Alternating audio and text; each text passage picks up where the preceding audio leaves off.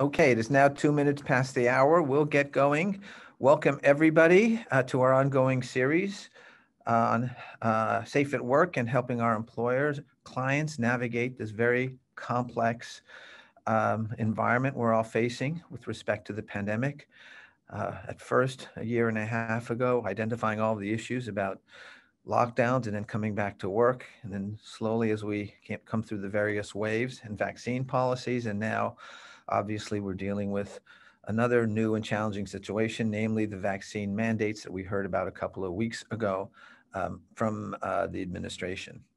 So today we have a really exciting group cast to talk about some of these issues. We'll start with the legal implication of the mandate. And we have, and you've all met her before, Delphine O'Rourke, who's a partner at Goodwin. She has given us great counsel and our employers great counsel along the way with respect to what we can see, hope to see and how we should be responding. Greg Mansur, our Chief Client Officer, is going to talk about our COVID-19 testing options. And in particular, we now have a new executive who's joined our team, our new medical director and VP for our Safe at Work program, Sean Lucan, who's not just a physician, but an epidemiologist, will be giving some of his insights on some of this new era of testing. And the big message there will be, this isn't what testing used to be like a year and a half ago. This has gotten to be much more sophisticated and somewhat more challenging. And then finally, we'll have the opportunity for our Chief Technology Officer at EHE Health, David Bouza, to talk to us about the technology solution that some of you already have, but others don't, with respect to our offering and our capabilities to help you navigate this set of complex problems. As usual, I'll be taking questions. You just have to mark them in. I will be taking them. I'll be the only one who's seeing them. They can be anonymous if you like. And then at the end of the session, which should last between 35 and 40 minutes, I'll direct the questions to all of the panel members. And of course, our team is always available after the session to meet with anybody on this webcast individually. So with that, I'm going to introduce Delphine Park O'Rourke to talk about the legal implications of the new vaccine mandate. Delphine, thank you so much for joining us.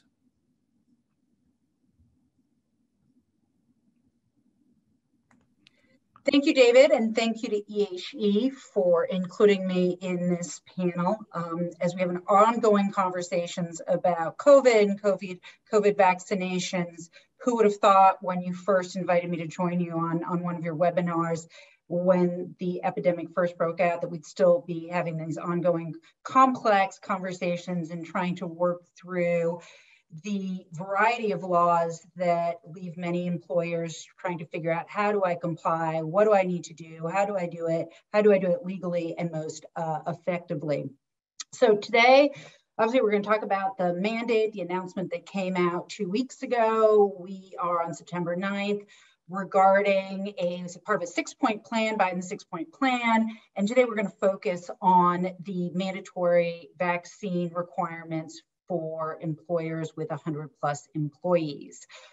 We'll note that there are 5 other components, but this is what we're going to focus on, most relevant for this audience. We were anticipating, it's Friday, however, it's not quite the end of the day, that we would receive the final text of the emergency temporary standard that we're going to discuss today, either this week. If it's not this week, thought is that it's going to be next week. So this is right around the corner, and we're going to talk about timeline. Really important that you focus on compliance and focus on complying quickly, because you're going to see this is going to be a very accelerated timeline. So what is OSHA? Because what we know from Biden's announcement is that OSHA is going to be enforcing the mandates. So OSHA, for those of you who are not familiar with OSHA, is the Occupational Safety and Health Administration, which has been in place since the 70s. So it's not new. That's some of what's swirling around. Oh, this is a new organization that's going to be enforcing. Not at all. OSHA has been around. And OSHA's mandate is to ensure safe and healthy working conditions for all workers. And you've probably encountered OSHA when it comes to maybe air quality, but many of you on this call, I imagine, have not had the exposure and experience with OSHA that companies in, for example, the manufacturing industry or the gas industry have had. So really important to focus on OSHA and OSHA's role. So if we move on, one of the big questions has been, well, what is the authority? Can President Biden really, or OSHA, really mandate a vaccine? And immediately after the announcement was made, there were claims by governors, by private entities that there was no authority and that they were going to sue OSHA. Now, while the lawsuits might be brought, and we can talk further about this, OSHA does have authority to issue an ETS. So I think, unfortunately, sort of creating a distraction that isn't necessarily a priority for you when you're thinking about implications. Because even if there is a lawsuit, that lawsuit would have to go through the legal process and it's going to take time. So OSHA can issue what is called an emergency temporary standard if it meets a two-part test. So that's where you see a lot of the conversation. So there needs to be grave danger. The test is there, review it at your leisure, and it's necessary to protect employees from such danger. So the Biden administration is saying, yes, when we see these COVID increases, particularly in certain parts of the country, when we're seeing our deaths go back to levels that we haven't seen for months, this is a grave danger, and this is necessary. This emergency standard is necessary to protect employees from such danger. This is not new law. Okay, I think that's important because what I'm hearing from clients, they're saying, well, do I really need to comply because this is a new law, these ETS standards? No, they're not frequently employed. There was one issued, as you know, in June for healthcare facilities. The last one that had been issued was in the 80s, so not frequently used, but it is legal.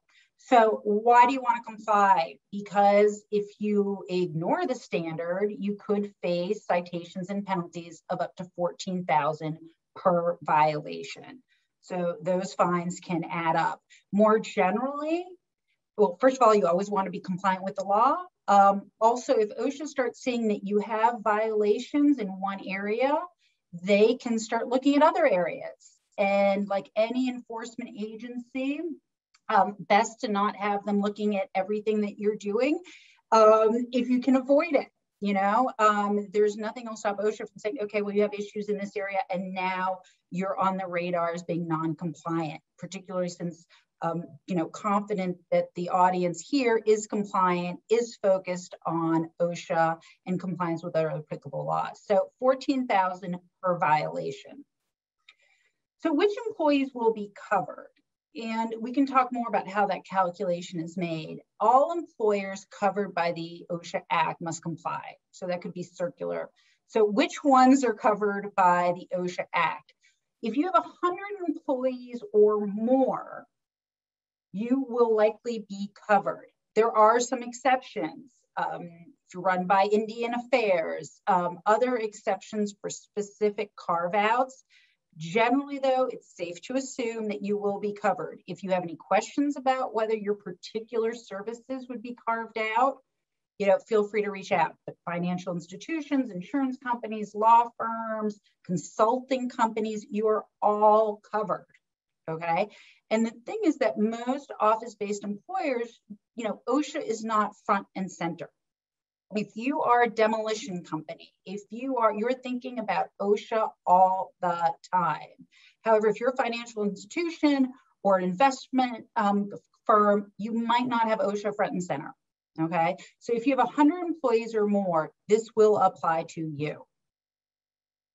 So what can you do, right? In addition to all the other requirements that you need to comply with, now there's yet another requirement, and you have a limited time frame to comply, where once the final ETS, or when the ETS is issued, again, might be this week, might be next week, we anticipate that you'll have 75 days. Not that long to get an entire system in place, okay?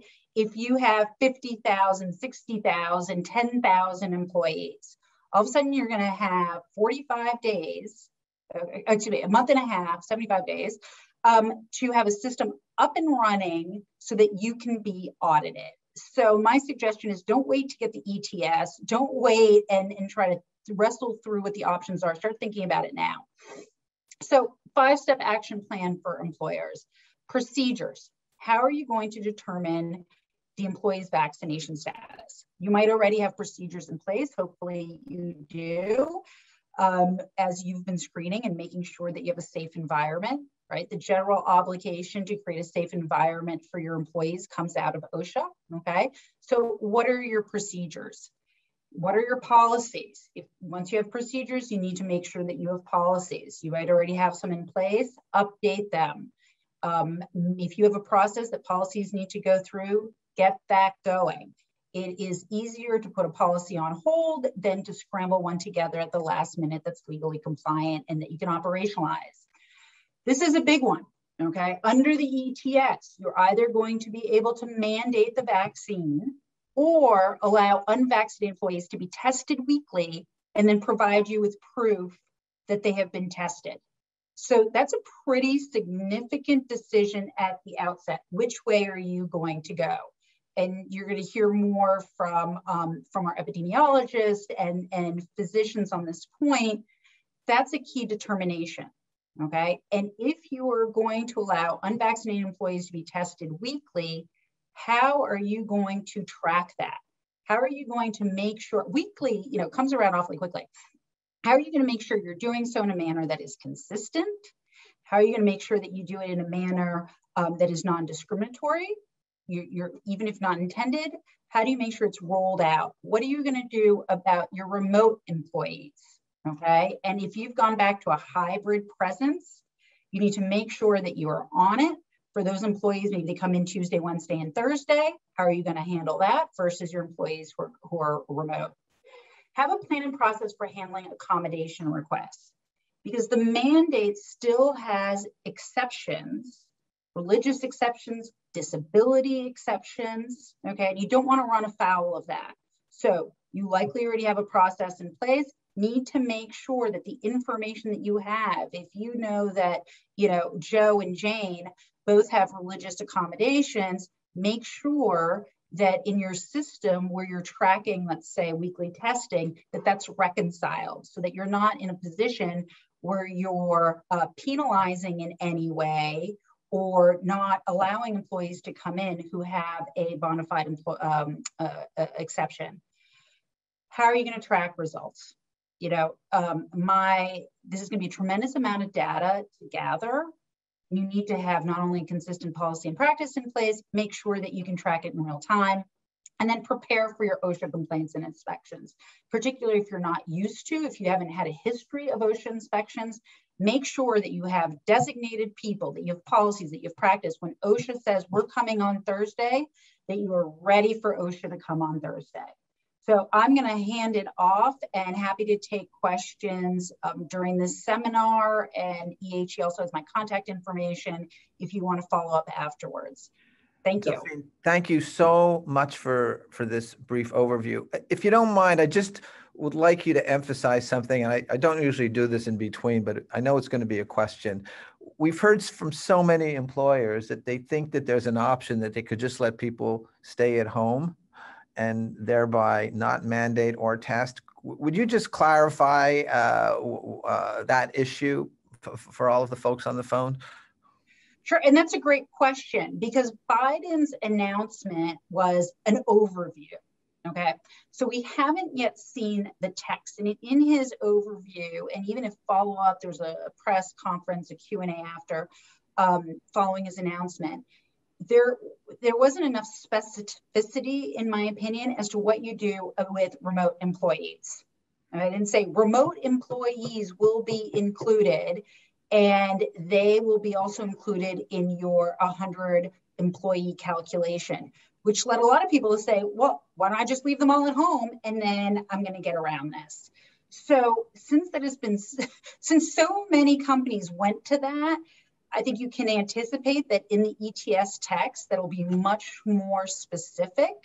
Again, that hopefully we'll get this week or next week. It'll directly address employees at home and that attempted workaround.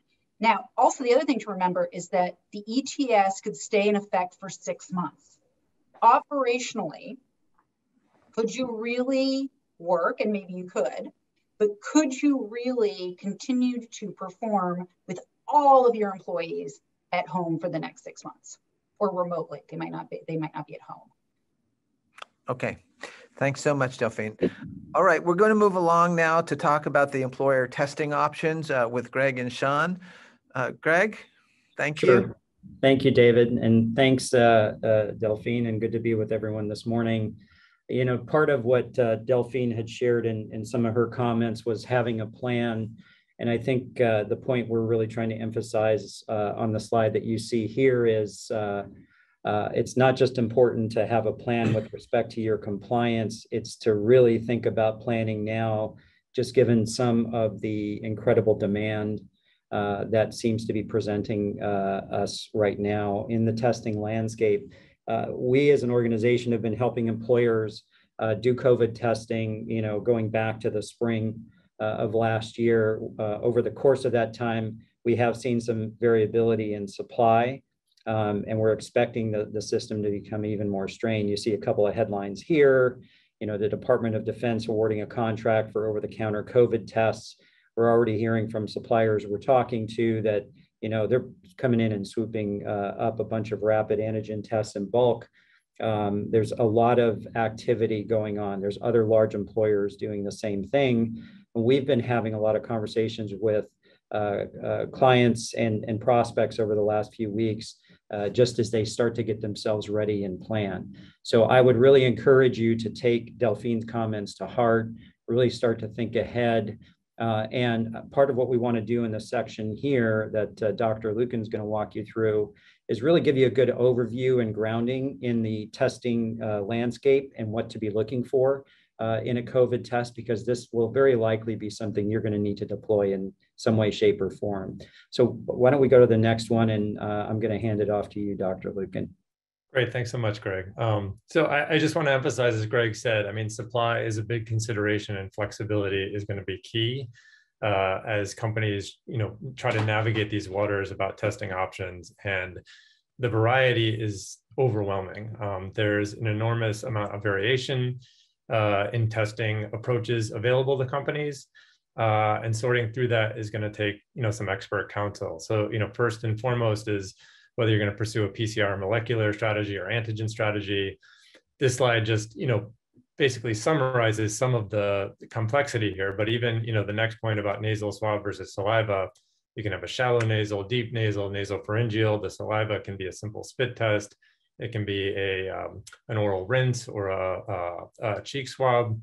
So there's huge variation, not least of which relates also to whether it's an over-the-counter test or point of care. Are people self-swabbing? Are they being observed? Is it a rapid turnaround on the course of minutes, or does it take, you know, hours to days with more you know, sensitive laboratory analyses? And then what the purpose of the test is. Is it for surveillance, just to keep your finger on the pulse to understand sort of what's happening in your population? Or is it for diagnosis, identifying, you know, infectious cases and, you know, with the hope of isolating and removing them so they don't cause a bigger problem for the business? And I think increasingly businesses are going to be looking for robust surveillance testing strategies. And I just want to emphasize how tricky that can be. And on the next slide, I want to get into some of the nuance. If you want to go to the next slide. You know, and this is a terribly busy slide, but I'm going to walk it through it and try to put it in language that everyone can understand, because I feel like these issues, you know, are completely understandable, and sometimes they, you know, just get discussed in terms that, you know, make things sound sort of out of reach or, you know, too sciencey. So let's just walk you through from the perspective of a worker at your company who has an experience with coronavirus. So I want you to focus on the blue line there, the curved blue line in the center. And we'll start right at day 0. So we'll say that's a Sunday night and your worker goes out to dinner with her husband and she's at the restaurant, she has a nice time. And it just so happens that at the very next table, there's a fellow diner with coronavirus and your worker goes home with coronavirus in her nose. And unsuspectingly and without any awareness, that virus replicates, divides, increases inside of her without her having any symptoms or any outward signs until, maybe about 3 days later, she gets to a point where there's so much virus in her body that she's no longer able to contain it. She feels like she has to share it, and she goes from being infected to infectious. So now she's a problem because now she's contagious and can share or spread her virus with others. Now, at the top of the curve there, that's when the immune system starts to kick in. And if she were to develop symptoms, that would be about the time. But if she doesn't, she remains asymptomatic, and her immune system, starts to win the fight, and the virus goes down sort of precipitously. And about a week later, she gets to a point where, again, she's no longer infectious.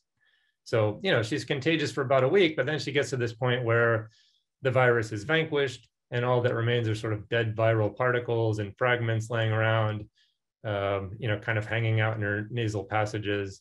And you can see that line kind of trails off hazily. That's because there's an enormous amount of individual variation there. So the amount of time that a person can hold on to that virus can be, on the order of a couple of weeks, or it might be a couple of months. I've personally had a patient who was positive for over 100 days. So that gets to the point about our testing approaches. So there are two listed on this slide over on the right, a PCR and an antigen approach. And these are just illustrative. There are other approaches, including combined approaches. But if we look at PCR, so PCR is sort of, the quote unquote gold standard high sensitivity test, and that's because it detects a low level of virus. So let's say you were to initiate your surveillance strategy during this worker's week 3, right? So during week 3, she would have enough virus to turn a PCR test positive, but that virus would be dead, inactive, inconsequential virus. So virus that's not a threat to anyone, not contagious, not a problem, other than the fact that it turns a PCR positive and now you have to deal with it. So you see that PCR positive, and now you either have to isolate that individual or shut down her unit or quarantine a large group, and there are real implications for the business. The other problem with PCR is that it's an expensive test, and as a consequence, it's done pretty infrequently. And so you might do a PCR strategy only once a week. And so if you go, sort of to that first week there, a little past day 0, you can see, your patient was infected or exposed on that Sunday, and you do your testing on Wednesday. Now on Wednesday, there's not enough virus to turn the test positive. So you get a negative result appropriately, but then you don't test again for a whole nother week. And so for that week, that person is growing the virus and is infectious, is contagious, is in the worker population, undetected and causing a problem. And you don't even look for it again until a week later. The other problem with the PCR is that generally it takes a day or 2, or sometimes 3 or 4 to come back. So you don't get the results immediately. So in the case here of testing during week 1, there wasn't enough virus available, and it tested negative, but you get that result 2 days later. And 2 days later, that person actually is infectious. That person actually is contagious. That person actually is a threat, and you're getting the wrong information. Similarly, the next week when you test them, well, now, week 2, David, right there, yeah. The next week when you test them, that person will test, you get the results 2 days later. When the test was done, that person is infectious or contagious. But when the result comes back, at that time, the person is no longer a threat, no longer a problem. And yet again, you get a positive result and have no choice but to isolate that person or quarantine a unit or shut down operations. And there are real implications for the business. So an alternative to that, so you can see in the line above, is a rapid antigen test. Now, rapid antigen is not as sensitive. It's not able to detect low levels of virus, but it's able to detect virus when you care about it, when it's infectious, when it's contagious, when it poses a threat to others, when people can share it.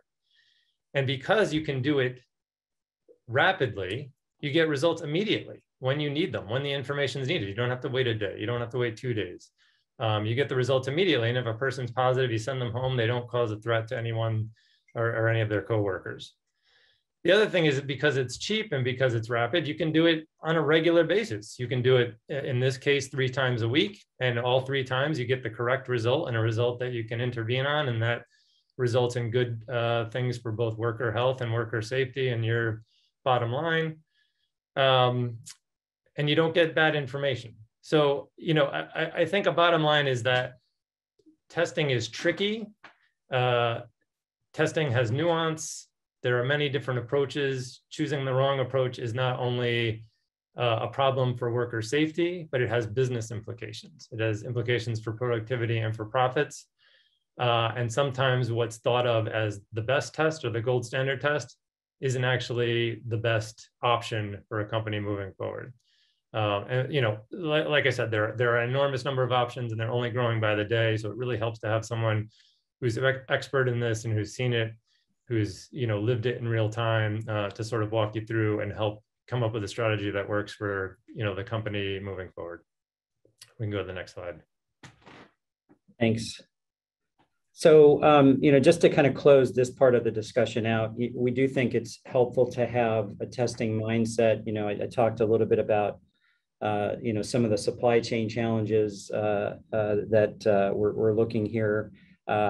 Just based on what Dr. Lucan shared, you want to think about the timeliness of the tests and how it is helping really address your workplace safety strategy.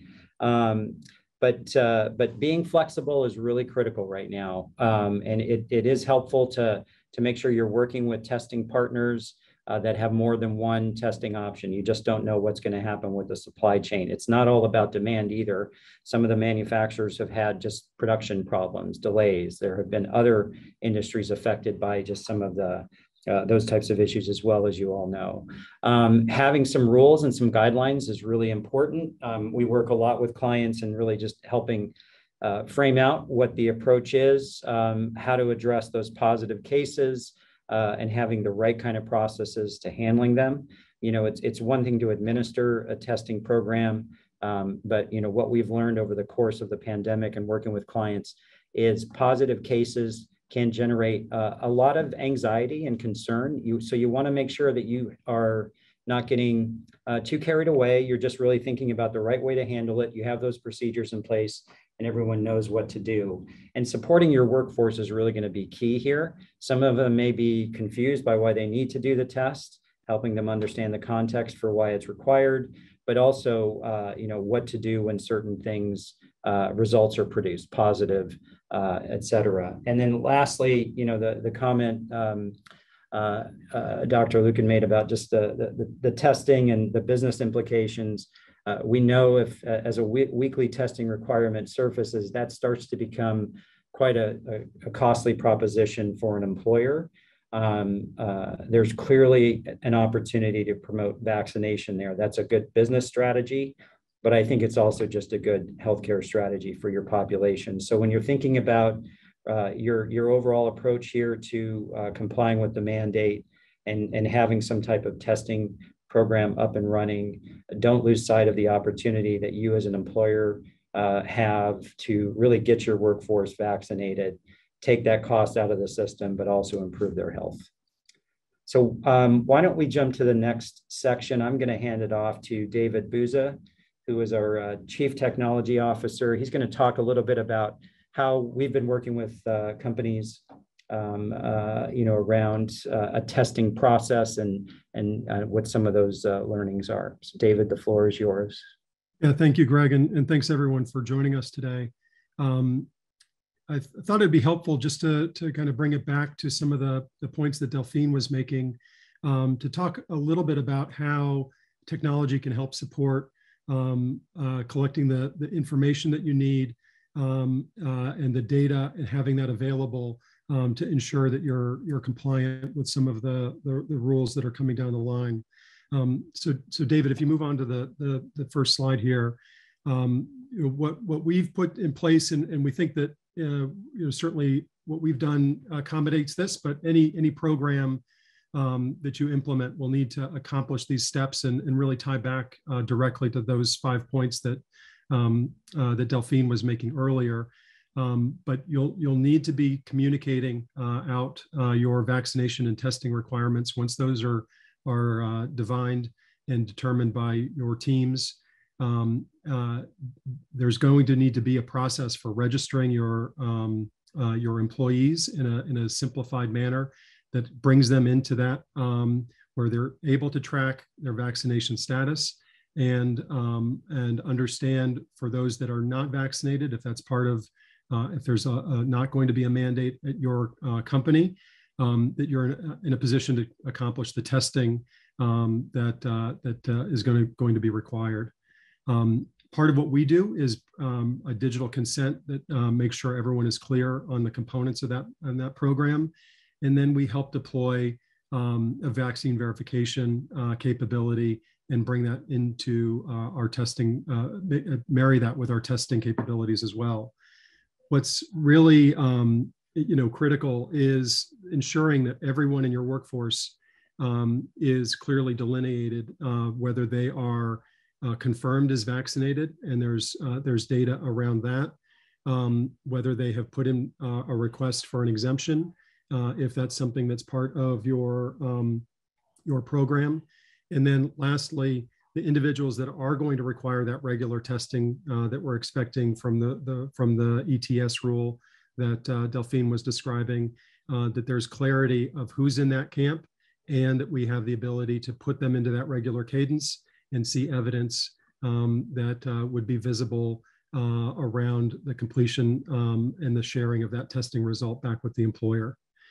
So critically, obviously technology can play a big role in this, and the ability to have a real-time access to that is obviously important when you're talking about the kind of speed of testing that is available with some of the newer tests, or with tests that are coming back from a lab, making sure that that information is available as soon as possible, and making sure that you have full coverage of your entire workforce. So that capability is really a key component that you should be thinking about in any program you put in place. The last slide I wanted to share is just a little detail for this audience about some of the components that we've implemented. We've really combined the capabilities that we've delivered throughout the pandemic, and Greg alluded to these earlier, but we've done tens of thousands of COVID tests for our clients throughout the pandemic for essential workers and others. And we've combined that with our vaccine verification capability, which is unique in that we are able to access the state registries to understand a person's vaccination status that does not rely on paper cards. And obviously everyone has heard about issues around verifying those. We also have put in place a program where engaging with employees is quite simple. So we focused on a text-based approach to engage your employee workforce, and do that in a way that doesn't require an account, doesn't require a download or a separate app. And the last piece I'd highlight here is we do offer something to the employee as well, that we're able to provide them with that verified vaccination data back to them. And they have the ability to download that and store it securely in their wallet. And we have a number of different methods of making that available to them, but it is something that increasingly has been of value to our existing clients and members. And we know that it will be valuable as people start navigating this process as well. That's really what I wanted to touch on. I'll turn it back over to David, and we can love to hear your questions for sure. Super. I've stopped sharing the screen. We have a bunch of very interesting questions. The first one is for Delphine. When do you expect them to come back with the mandate or the ETS from OSHA? When do you think OSHA will finally promulgate the explicit? Yes. So on September 9th, they said a couple weeks. So, couples usually 2. So that would make 14 days. So that's why we are hoping this week or next week. We know that the administration is very focused on getting this out quickly so that it aligns with the government contractor mandate and also to bend the curve on COVID infections. So I would say look today. Usually announcements aren't made on Fridays. So I would really focus early next week for an announcement. And just for his context, the ETS is different than the usual rulemaking structure, and that's why they use the ETS. Usually it takes about 7 years for a rule to go through the process. So that's why they've used the ETS. So the short answer is should be, I would put my money on next week. Okay, great. So we have a bunch of questions for Dr. Lucan here. I'm going to combine the first two. This has to do, Dr. Lucan, with the curve, the antigen, the curve that you discussed. The question is, first, is the testing curve accurate for Delta? And then the second question on top of that is, what is the curve the same for unvaccinated people who contract illness and vaccinated people who contract illness? So one is this a curve reflective on Delta? And then the second question is, do people who are vaccinated behave differently with respect to contagion? And should we kind of, I guess the implication is you kind of change your policy around testing on a vaccinated versus unvaccinated. Sure. Yeah. I mean, those are excellent questions, and really speak to sort of the variability in coronavirus in general, and particularly with the new variants that are emerging. So the curve that was presented is meant only to be a guide and sort of a rough outline of how things can occur. There's enormous amount of individual variability. Certainly with Delta in particular, we know that people develop higher viral loads sooner, become infectious earlier, and remain infectious longer. We also know that vaccination status matters quite a bit. So vaccinated people are very much less likely to be infected, very much less likely to spread it. And we know that pretty convincingly from both laboratory data and real world data, from countries around the globe. But so the curve should be taken with a grain of salt. But I mean, so the specifics of the numbers and the numerical values are sort of less important than the shape of the curve, which I think holds in any scenario. And understanding that, a testing strategy, regardless of which one you choose, is going to have implications based on whether someone is infectious yet, actively contagious, or recovered, and where you're getting the results, and what the results mean for managing workers and figuring out what to do for the business. But you have, as I understand, I mean, this isn't a question, but for clarification, you have experience, as I understand, around using the rapid testing methodology in large institutional situations, correct? Right. In yes. terms of, I mean, maybe we'll just take a second on that. I mean, I think you've worked with schools and the like. I mean, mm-hmm. This is the testing often with antigens you have implemented elsewhere and have found it to be much more useful and less disruptive. I think antigen testing, I'm personally a strong advocate for antigen testing. I think it's the way to go. I think the advantages of it sort of speak for themselves. So the fact that it is rapid, it can identify cases immediately in the moment when you want to know the information, and it tells you about what you want to know, which is contagiousness, not presence of virus that might be totally inconsequential. What I put on the slide was just a scenario that I had proposed. This was for, that slide was actually a holdover from a school-based webinar I had done back in the spring. So it was an option for a school. With antigen testing, more is better. So that was a thrice weekly option, which is pretty good. A daily option would be even better. Antigen testing is very cheap. It is, especially compared to PCR. I mean, prices vary now, and they're, it matters a lot by modality, but we're talking like orders of magnitude difference. So, an average PCR might be somewhere in the neighborhood of, 150 to 250, or, more or less depending on negotiation power. Antigen testings are on the order of, $5 to $20. You can get bulk purchasing down to just a couple bucks. So there are real economies there. And I think the epidemiology kind of speaks for itself.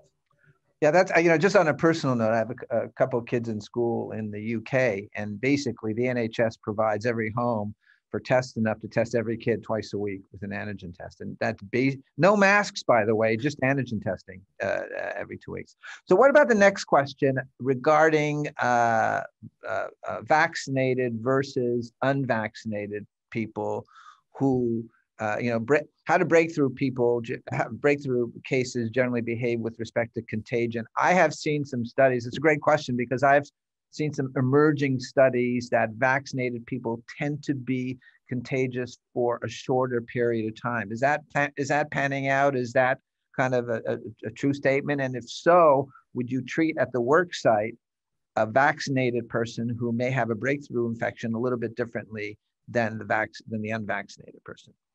Yeah, it's an excellent question. I think there's been a lot of, I think a lot of the messaging around this has been less than ideal. So it is unequivocally the case that vaccinated people are less likely to get infected, less likely to spread infection. So early data from the CDC sort of raised alarm bells, I think largely because of the way it was communicated, that the amount of virus in people's nasopharynx between vaccinated and unvaccinated people was similar. That may be true, but it was a cross-sectional slice. Subsequent studies have come out, I think most compellingly from the Netherlands, that showed that even though the amount of virus is there, the virus is not live or culturable, meaning it's not transmissible, it's not of consequence, it's just sort of dead virus. So vaccinated people rapidly inactivate the virus and shut it down before it can spread. And data from Singapore, pretty much reinforces that in terms of real world data on contagiousness. So vaccinated people were less likely to spread it on. Now, does that have implications for your screening protocols and for testing? Absolutely. In fact, I'm facing this right now personally, just with my son's hockey team. So half the team is vaccinated, half are not. We have a case on the team and what to do about that. And the same thing holds for hockey teams or schools or businesses. Vaccinated people currently under CDC guidance, and I think it makes sense and holds up to the science, should be exempt from screening protocols. However, vaccinated people can get infected and can have breakthrough infections. And if they are exposed, there is the recommendation that they test. So they don't have to quarantine, but they do have to test 3 to 5 days after exposure. So that's another testing opportunity. Yeah. So that's comfort for employers who have a wholly 100% vaccinated workforce. They don't have to go through routine screening unless there's history of a direct contact. Correct. And I should also note that other evolution in thought, and you mentioned kids in the UK. The UK has been very progressive in this way in terms of quarantine and quarantining requirements. So it's not the case as in past years that, or in the early part of the pandemic, that in cases where we would have sent workers home or quarantined entire units or had shutdowns, that's necessarily what is needed in the current state of affairs, especially with antigen testing. So an alternative to that is if you were, as an alternative to quarantine, let's say you were concerned that people were exposed, and quarantine is really an information problem. It's really saying, we have people are exposed, we don't know if they are infected or going to be infected. So one thing we can do is test them regularly. And so an alternative to sending workers home or having a shutdown is to just do a daily antigen test, a daily, every morning before you come into work or as soon as you arrive, you do a rapid antigen test. If it's positive, if it's negative, you stay for the day. If it's positive, you go home and isolate like you would any other time. All right. Well, that's a very interesting thought. Quarantine is an information problem. Great. So here's the third question for you. What are your thoughts on rapid antigen testing for vaccinated employees prior to large events? So this is the issue of everybody's vaccinated. You're going to have a large event at your company. Should you test everybody in advance or just bag it? Right. So, so my personal, so I can say I've seen a lot of companies and schools doing this differently. So I've done some work with the performing arts venues and theater district, and there they are testing everyone, vaccinated or not. Is that, based in science or good reason? Perhaps not, but, the downside may be limited, especially for a one-time event. I think, the potential implications of, doing questionable science are less pronounced if it's a one-time event versus like a weekly screening. So I could go either way on it. I don't think that it's indicated. sometimes, there are issues of equity and fairness and perception and risk, and, people's concern about, breakthrough infections, which I think is a really unfortunate term that we could discuss at another time. But the bottom line is people are doing it differently, and I've seen the full gamut. Okay, next one's for Greg. How do you use or David, but let's try Greg first. How do you get those using an antigen test to provide proof to the employer of the test result? I mean, we've talked about this so much here at EHE. How do you get it into the system, basically? Yeah, it really depends. There are some, the attributes on testing and all of that Dr. Lucan was speaking about earlier. The variety of tests that are out there now, there are different mechanisms for doing that. For some, it's as simple as providing image proof and getting it into the appropriate recipient, either at the organization. The way we've been doing it with some clients we work with is having an email work stream. It sort of flows through that so it can get populated and tracked. Other tests do have ways for that information to be collected electronically, connects to an app on the phone, those types of things. Some might be, and this will sort of depend on how these regulations come forth. It may just be as simple as an attestation that I have tested and I'm negative. Any of those things could be ways for that to happen here.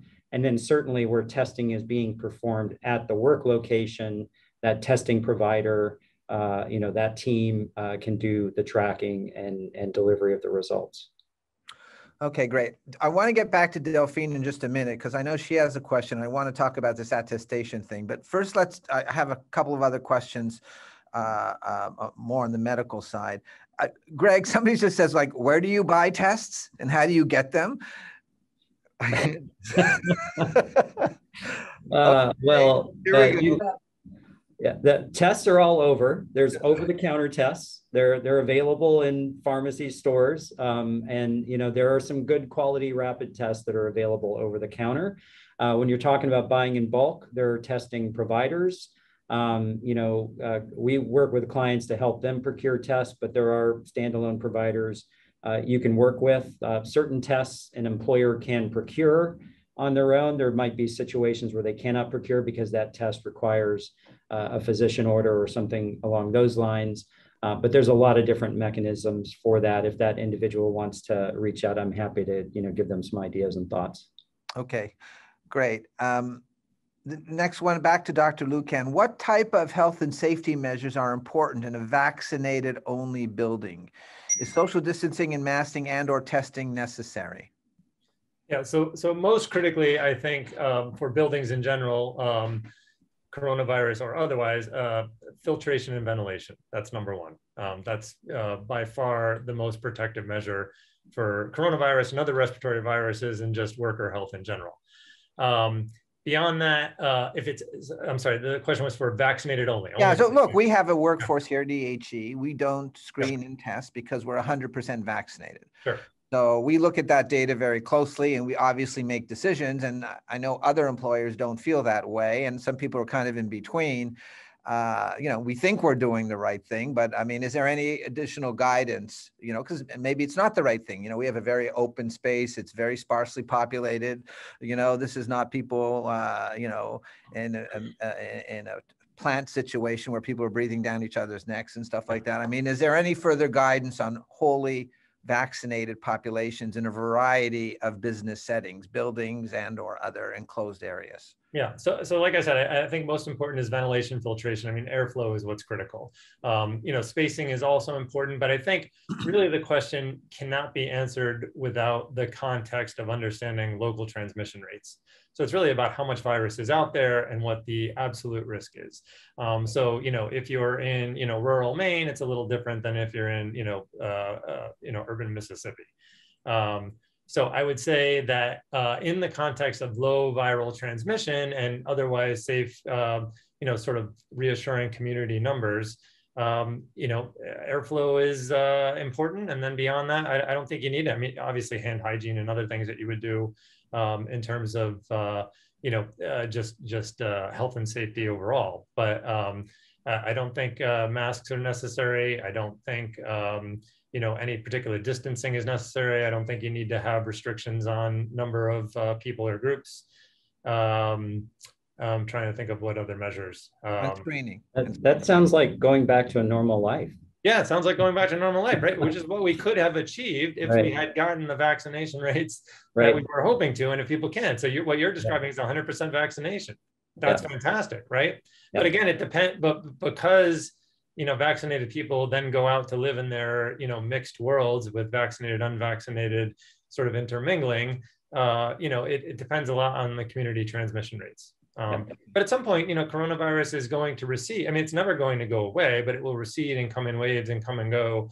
And it will get to a point where it is, the numbers are low enough that all of us can go back to something, resembling, much more resembling what we think of as normal or pre-pandemic normal. Okay, great. Delphine, so I know you had an additional question that you wanted to ask, but also if you could touch on this issue, because we faced it a lot here about proof or auditable proof, and the idea of how does self-attestation on whom the obligation is for proof depend, and how does self-attestation work as an avenue to keeping employers basically off the hook for making an authentication chain quite difficult, frankly. Yeah, great. So great question. And first I'll say, I wish that everybody could hear when we talk about misinformation. I mean, I don't think there's enough conversation about ventilation and air quality. Mask. I mean, that is just a wish, a message that we could just push out. And when you're thinking about, as an employer, your obligations, it's not just about this obligation, the ETS under OSHA. Air filtration, ventilation, those are already existing obligations, legal obligations that you have as an employer. So really critical to think about those. Those aren't just nice to haves, but things that you should be prepared for an audit of your air quality. Not really something that's been a focus in, let's say, financial institutions historically. Now it will be. To your question, David, that's it's how much you can. So there are legal ways in your contracting, in your documents. You can craft language that says the obligation, you're fully relying in providing this attestation. Everything that you're saying is truthful. You understand the risk that lying basically would have on others. You understand that lying in this attestation would have disciplinary implications. Important to have those policies in place. If you find out someone's been lying, what are the consequences? Anything that you can do to communicate to your employees that you are relying on their statement, and it's part of your employee handbook. You are, when they're attesting, that they understand the implications. As an employer, it's not enough to say, oh, okay, well, we're just going to say you have to rely on it. You need to be reasonable in your actions. If you're just saying, okay, yes, it's all on the employee, but not really doing anything to follow up or audit, it creates more risk. So as you indicated, part of the vaccination cards is, they're easy to forge, so more information that you can include, I would randomly audit them to the extent possible, and see also just, does somebody say, every week they're including the same information at the same time? I would do some, spot checks so that as an employer, you're fulfilling your obligation and not vulnerable to, well, head in the sand. I told them they needed to attest, so they should have attested, okay? The other piece, and this relates to my question, is employers are concerned about the flu. And that's going to go into, I think, the attestation. Is we're hearing we're going to have a crazy flu season, and I'm hearing, well, okay, how are we going to track testing vaccination, religious accommodations, disability, I have the flu, maybe it's cold, it's a cold, just all of this. And I would say that, when you're thinking about this, both from a clinical perspective and from a compliance and operational perspective, the flu is, whether rightly or wrongly, creating a lot of confusion and anxiety over how am I as an employer going to know, and I would argue that you don't really need to know, whether it's the flu or COVID. So would a flu come up as COVID in any of these tests? Because there's some chatter out there that a flu could be misdiagnosed by some of these tests. Sean? So there are some combination tests that companies are developing that will test for panels of respiratory viruses, including flu, RSV, and some other coronaviruses, I believe.